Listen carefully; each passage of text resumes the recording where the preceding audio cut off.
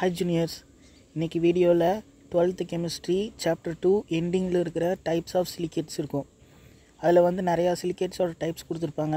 ஒவ்வொன்றுக்கும் ஒவ்வொரு ஃபார்முலா இருக்கும். அதை இந்த வீடியோவில் ஒரு சின்ன ட்ரிக் வச்சு ஈஸியாக எல்லாத்தோட ஃபார்முலாவும் ரிமெம்பர் பண்ணுற மாதிரி எப்படின்னு பார்த்துடலாம். ஃபஸ்ட் அதுக்கு நீங்கள் ஒரு நிமோனிக் ஞாபகம் வச்சுக்கணும்.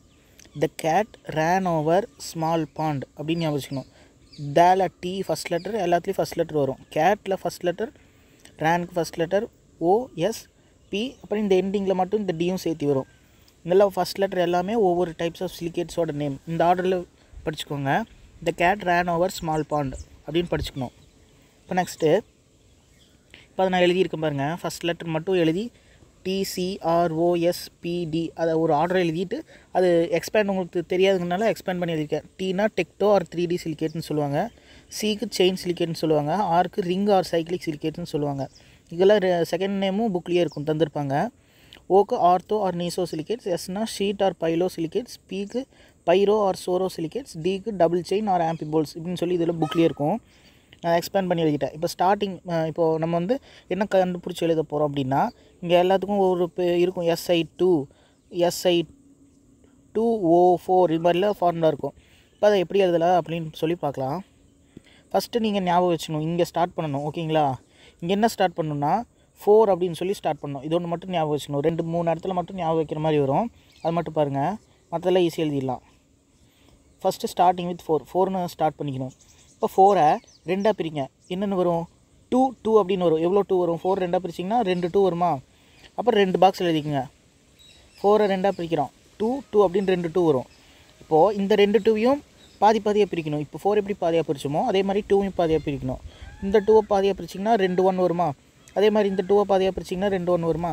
அந்த 2 1ஐயும் மிச்சம் இருக்கிற 4 பாக்ஸ் எழுதிக்கோங்க. 1 1 1 1 எழுதிட்டிங்களா? இப்போ நெக்ஸ்ட்டு கீழே வரோம். இப்போ ஆக்சிஜன் ஃபில் பண்ணுறோம். இங்கேருந்து இப்படி வரும். ஸ்டார்டிங் இங்கேருந்து இப்படி வந்து இப்படி வரணும். ஃபஸ்ட்டு 1 இருக்கா? 1க்கு அடுத்து என்ன வரும்? 2 வரும். இப்போ என்ன பண்ணுறீங்கன்னா இது ரெண்டையும் ஆட் பண்ணி இந்த பாக்ஸில் எழுதுறீங்க. 3ன்னு வரும். இப்போ இதே 3 தான் மறுபடியும் இன்னொரு டைம் எழுதணும். இது நான் சொன்னேன்ல, இங்கே ஸ்டார்டிங் ஞாபகம் வைக்கணும். அது போக இங்கே ஒரு இடத்துல ஞாபகம் வைக்கணும். ஓகேங்களா? மொத்தமாக 2 இடத்துல 3 இடத்துல ஞாபகம் வைக்கிற மாதிரி வரும்.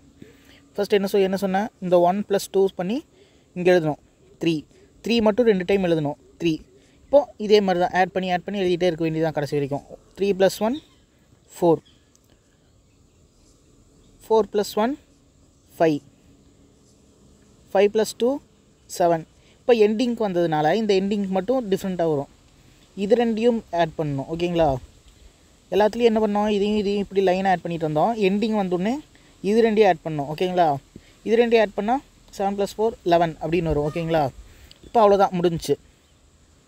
இப்போ நெக்ஸ்ட்டு ஃபார்முலா எழுதுனா போதும். எப்படி? சிலிக்கான் எவ்வளோ இருக்குன்னா 1 இருக்கா? ஆக்சிஜன் எவ்வளோ இருக்குது? 2 இருக்குது. அப்போ SI 1 போடலனா 1, அப்போ O2. இங்கே பாருங்கள், அதே தான் வரும். SI ஆக்சிஜன் எவ்வளோ இருக்குது? 3 இருக்குது. ஆக்சிஜன் 3 இருக்குது. O3. இங்கே SI 1 தான் இருக்குது, ஆக்சிஜன் 3 இருக்குது. இப்போ அதே தான் ஒரு SiO3. SI 1 இருக்குது, ஆக்சிஜன் 4 இருக்குது. SiO4. இங்கே சிலிக்கான் 2 இருக்குது, ஆக்சிஜன் 5 இருக்குது. அப்போ Si2O5 அப்படின்னு வரும். இங்கே Si2 இருக்குது, ஆக்சிஜன் 7 இருக்குது. அப்போ Si2O7 அப்படின்னு வரும். இங்கே Si4 இருக்குது, ஆக்சிஜன் 11 இருக்குது. அப்போ Si4O11 அப்படின்னு வரும். அவ்வளோதான், முடிஞ்சான்னு கேட்டிங்கன்னா இல்லை. இது நம்ம ஜென்ரல் ஃபார்மை மாற்றி எழுதணும். N சேர்த்து எழுதியிருப்பாங்க. அப்புறம் சார்ஜஸ் இன்னும் ஈக்குவேட் பண்ணல நம்ம. இப்போது சிலிக்கானுக்கு பார்த்தீங்கன்னா +4. ஓகேங்களா? ஆக்சிஜனுக்கு உங்களுக்கே தெரிஞ்சிருக்கும் -2. இப்போ அதை வச்சு இதை பேலன்ஸ் பண்ணி எழுத போகிறோம். எவ்வளோ சிலிக்கான் இருக்குது? ஒரு சிலிக்கான் இருக்கா? அப்போ +4. ஆக்சிஜன் எவ்வளோ இருக்குது? 2 இருக்கா? இப்போ 2க்கு 2 × -2ன்னு வருமா? இங்கே ப்ளஸ் தான் வரும். இப்போ பேலன்ஸ் பண்ணிங்கன்னா என்ன வரும்? 0 வருதா? அப்போ இது அவ்வளோதான், ஜென்ரல் ஃபார்மில் தான் இருக்குது. இப்போ அடுத்தது SiO3 போடலாம்.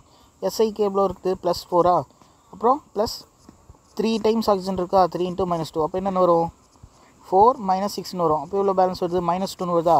இப்போ நீங்கள் என்ன பண்ணணுன்னா ப்ராக்கெட் போட்டு மேலே பேலன்ஸ் எவ்வளோ வந்துச்சு? -2 பேலன்ஸ் இருக்கா? இப்போ 2- அப்படின்னு சொல்லி எழுதிடணும்.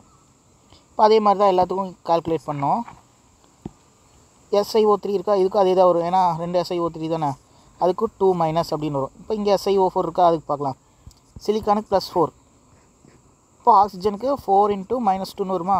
இப்போ என்ன வரும்? 4 2 சார் -8 + 4 வரும். இப்போது என்ன வரும்? -4 வருமா? இப்போ இதை ப்ராக்கெட் போட்டு எழுதிக்கோங்க. 4 இப்போ Si2O5க்கு எப்படி எழுதுன்னு பார்க்கலாம் வாங்க.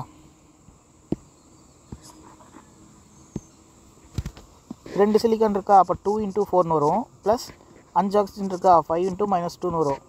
4 2 சார் 8, இது 5 2 சார் -10 வரும். பேலன்ஸ் எவ்வளோ? -2வா? இப்போ மேலே 2 அப்படின்னு வரும். இங்கே அதே மாதிரி தான் எல்லாத்துக்கும் இதே மாதிரி கால்குலேட் பண்ணிக்கோங்க. கால்குலேட் பண்ணிவிட்டு இன்னொன்று என்ன பண்ணணுன்னா, எல்லாத்துக்கும் மைனஸ்ன்னு மட்டும்தான் எழுதியிருக்கோம். அவங்க வந்து ஜென்ரல் ஃபார்மில் போட்டிருப்பாங்க புக்கில். அதனால் என்னென்னு வரும்? n மட்டும் ஆட் பண்ணிக்கோங்க. 2n -2n - 4 மைனஸ்னால் 4n - இங்கிட்டு அதே தான் 2 மைனஸ்னால் 2n - அதே மாதிரி எல்லாத்துக்கும் கால்குலேட் பண்ணி எழுதிட்டிங்கன்னா வேலை முடிஞ்சிச்சு. அவ்வளோதான். தேங்க்யூ.